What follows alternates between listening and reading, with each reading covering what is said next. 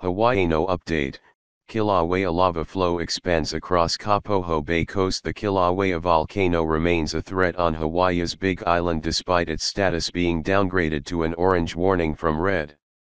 The latest warnings from Hawaiian authorities say that the volcano's lava flow is expanding through Kapoho Bay. Hawaii's Kilauea volcano continues to stream lava from its summit and associated fissures, establishing a fast-flowing channel down into the ocean at Kapoho Bay. The lava flows have created an outcrop of new land that will belong to Hawaii County or National Park in the future, but in the meantime many areas will remain uninhabitable. More than 600 homes have now been destroyed by the lava and a further 2,800 people have been evacuated as a result. A recent alert from Hawaii County Civil Defense also warned the rapidly expanding lava is extending south. Kilauea's lava flow is now extending south of the ocean entry at Vacation Land, moving towards nearby Aihalanui Park.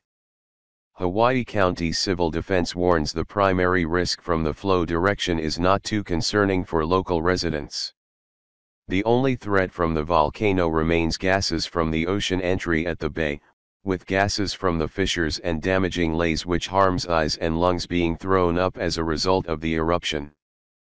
The authority advises that people near the active flow of the volcano should be wary and take heed of any future warnings. What will happen to Kilauea volcano evacuees? The Hawaii Civil Defense Authority advises that people affected by the volcano can register for disaster assistance with the Federal Emergency Management Agency. The recovery is staffed with a number of people trained to give assistance to those affected by the disaster, aiming to help them get back on their feet. The American Internal Revenue Service, IRS, has also aided evacuees, offering tax relief by postponing tax payments for those economically affected by Kilauea. The Hawaii County Civil Defense Agency said, numerous resources continue to be available to residents of Hawaii County who suffered damage or losses from the Kilauea volcanic eruption and recent earthquakes. 817 people have registered with the Federal Emergency Management Agency for assistance either online or at the Disaster Recovery Center or DRC. Hawaii State Governor David Ige has also requested additional assistance from the U.S. government, asking for a full suite of individual assistance programs.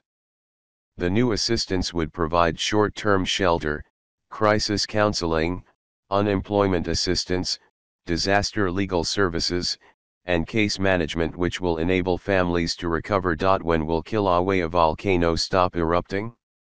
Kilauea has been constantly erupting since 1983, and the latest activity is just a noted increase in activity rather than a completely new event. Scientists admit that the continuous eruptions mean it is not possible to tell when it will stop. U.S. Geological Survey scientist Michael Pollan said, "It's difficult to say with any certainty. Forecasting the end is surprisingly hard.